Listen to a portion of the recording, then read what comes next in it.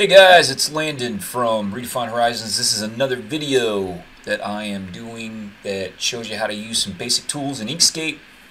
Wanted to do some new videos since Inkscape is at version 1.3. It's come quite a ways since I did the original Inkscape videos. So in this video I'm going to show you how to use the text tools. In the last video I showed you just a little bit about how the SVG coordinate system worked.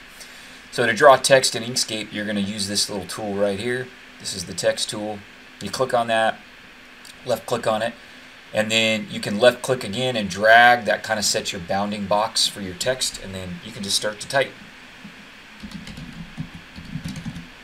Now, you can see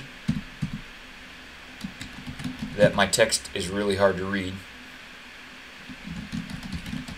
and that's because of my fill and stroke settings. So I'm going to come into, so all text in Inkscape gets a fill and a stroke, believe it or not. So the reason that's so hard to read is because it has a stroke. So we're going to turn the stroke off and we're going to give it a fill. And so now you can see it's a little easier to read. Now we obviously have a problem with our line spacing. I'm going to show you how to fix that in a minute. Okay, but I want to show you, if you double click on it, you get these grips. You can change the height and the width of the text, and it will word wrap in Inkscape. Now if you get your box too small, the text goes away, so that obviously doesn't work. But you can get to that anytime with a double click. You can move the text and rotate the text just like you can other shapes. Sorry. Okay. Now if you want, you can double click to edit the text, but I don't normally do that. If you come over here to your right hand pane, there is a tab for text. When you activate the text tool, you can set your font. So we can go to Arial if we want. If your font supports weights, you will see that there. So you can do that, and then you can edit your text.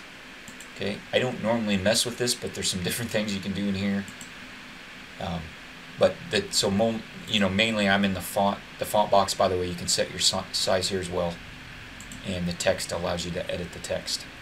Now let's talk about how you position text and how you get it to line up on a baseline grid, because those things are important. Now the text has a special snap, so when you move it around, it will snap to your bounding boxes as a rectangle or other shape would, but it also has a special snap called the text baseline snap. And normally what's easiest to do if you want that is to turn off your bounding boxes. And then once you do that, you'll see you're getting an anchor. So right now this text is center justified, so my text baseline snap is right here.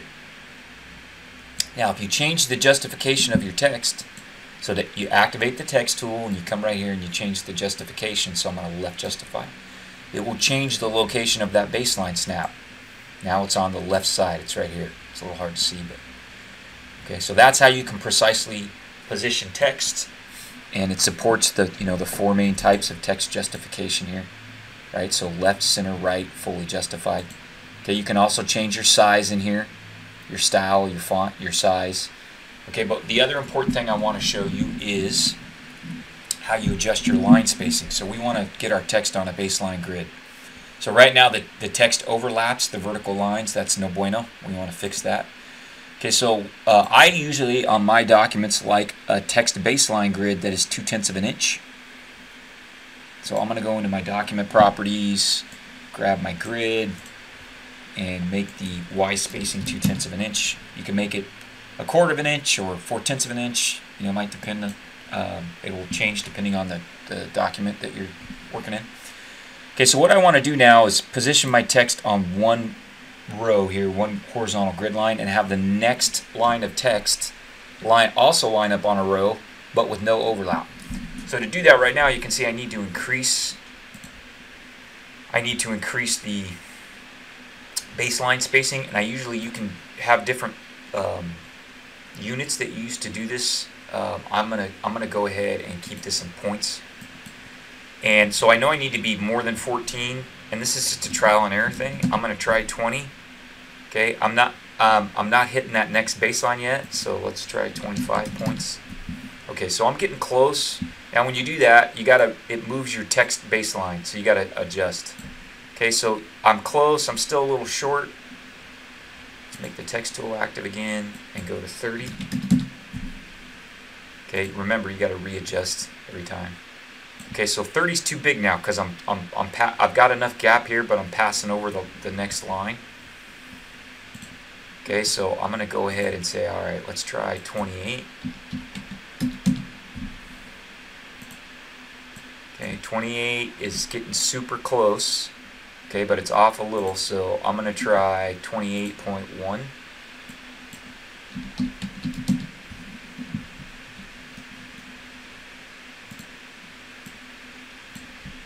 Okay, so at 28.1, I'm a little short. So I'm going to try 28.15.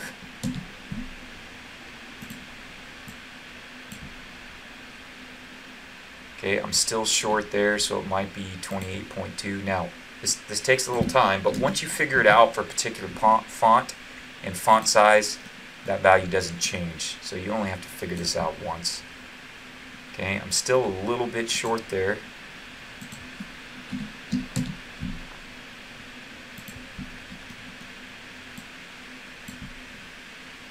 Alright, we're getting super close, but those small, yeah, see, you got to look at these other letters.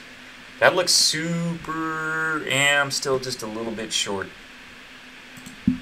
We're getting really close, though. I think 30 is going to be too far.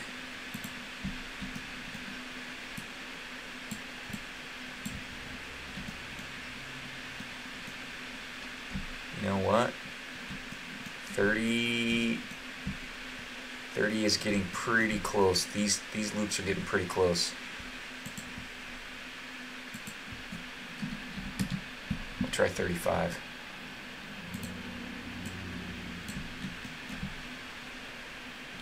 Okay, 35 looks like the right value.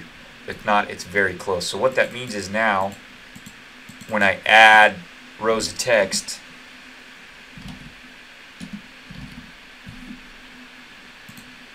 that's not what I wanted. Let me try this.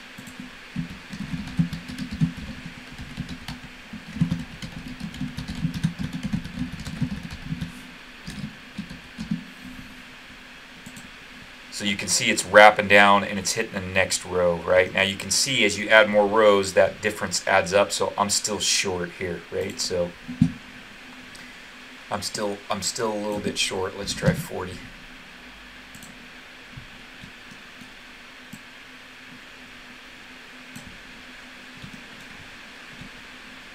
Well, I just can't get this. I can't get this big enough. Let's try 28.5.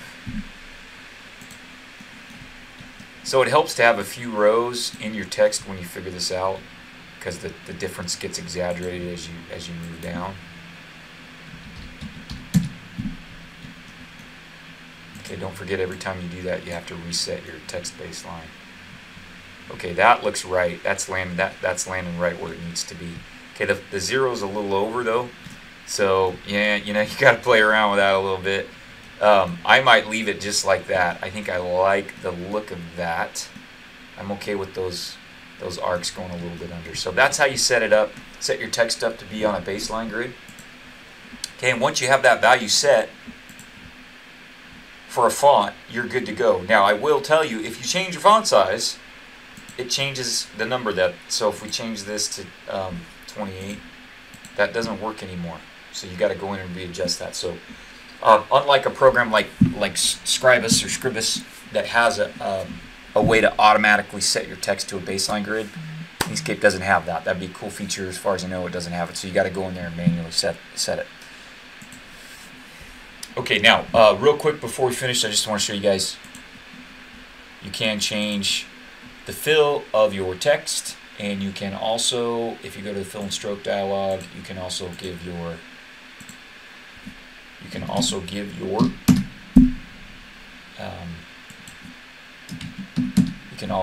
text a stroke.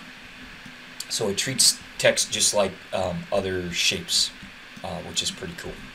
So a lot of programs don't behave that way. So that is how you draw text. I will probably do some different videos that show you how you can align text to other objects.